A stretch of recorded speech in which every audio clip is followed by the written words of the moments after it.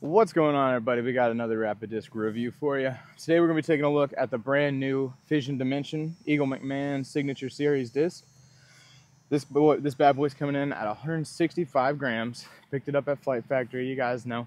If you guys haven't already swung over to Flight Factory and grabbed your Fission Dimension, make sure you head over there to pick it up. Guys, we're coming in so close to 1,000 subscribers. We're about 10 away right now. So if you haven't gotten in my giveaway yet, make sure you check the link down in the description. I'll have a link to my video where you can get entered. Make sure you get entered before 1,000. So anyways, guys, we've got this Fission Dimension out here. The numbers on this bad boy are 14.5503. So super beefcake. We've got my buddy Rodney out here. He's gonna help me throw this thing today because honestly, I got no business throwing this thing. Neither one of us probably do. He's got a better chance at making this thing fly well than I do. So brought him out here to help me out today. We're gonna give it some throws. All right, I'm gonna give it a toss out there and then we'll let Rodney throw it. I'm just gonna try to throw it flat, but you guys know how that goes. And I'm about to walk into a crab spider here. It's not flat. That was low. Low and slow. Low and slow. We're gonna let Rodney throw it. All right, Rodney rips. See what he does.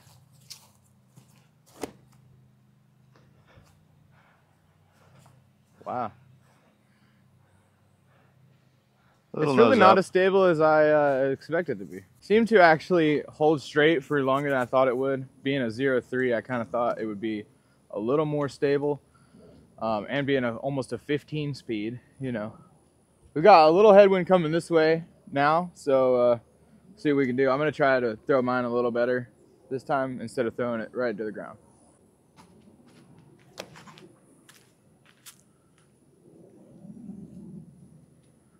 That wasn't too bad. Actually kind of flipped up a little bit, which is very surprising. Okay, pretty surprised by that result there. Actually kind of flipped up a little bit for me, which is very shocking. I thought this was going to be a very, very overstable disc. Now it is 165 grams fission plastic, but like I've thrown a relativity before in neutron plastic, which is a 14.5 with a -3 turn. And even that disc seems more overstable than this. Very interesting. We're going to see if Rodney can hyzer flip this thing. All right, let's see if we can get this thing to flip up. Oh, wow. And turn? Flipped up, turned a little bit. I think the tree might have been in the way, but that went a mile. Let's measure. We'll measure that one too, see how far it went. Okay, we're over here in the shade. Hopefully we don't ding that pole. It'd be pretty funny if we did though, right? I'm gonna try to throw it on Anheuser, see how it fights out.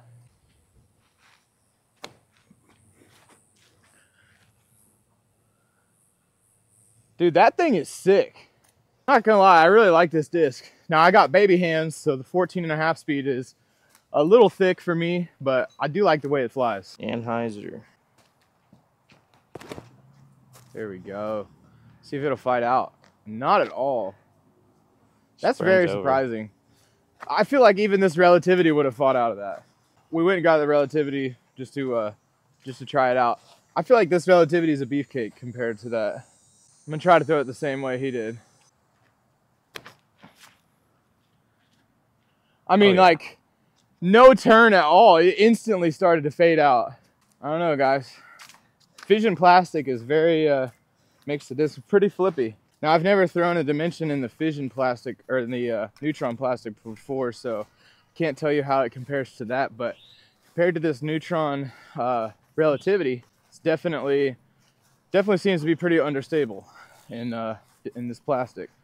Could be the weight as well, but I don't know. I feel like 10 grams usually, like I've thrown lightweight destroyers and stuff, and they're still plenty overstable. So I don't think the weight has too much to do with it. I think it's definitely more this fission plastic. Definitely not flying like a 0.3, probably more like a, I don't know, what do you say, like a -2.2 or something? Yeah, maybe it's definitely even got some turn in it. And being a 14.5 speed, I didn't expect to get any turn out of this disc. We're gonna try it out on some forehand real quick and then we'll end it out there. Kind of excited to try this thing on forehand. I think I'll be able to get a little bit of turn, a little fade. Should be a nice flight. And then we'll throw the relativity just to see. It's a little better. It's kind of nose up. But didn't get any turn on that. Surprising. Thought it would turn a little bit on my forehand. I'm gonna compare that to the relativity. Probably not gonna throw it exactly the same, but we'll see.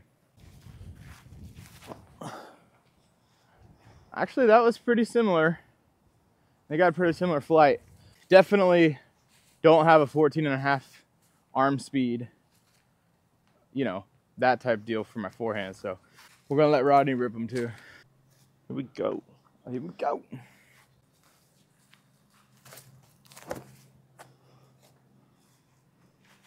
Dang. That was pretty good. Yeah, it was a little waka waka waka waka. A little waka waka waka waka. Yeah. All right. You're Fission. watching Rodney. You're watching Rodney Rips throw the Fission Dimension 950 feet. Available at Flight Factory Discs.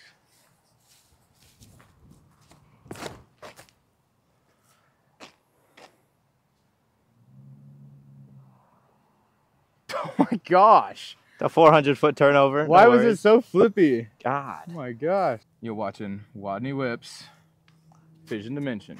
500 feet. Let's go. Available at Flight Factory Discs.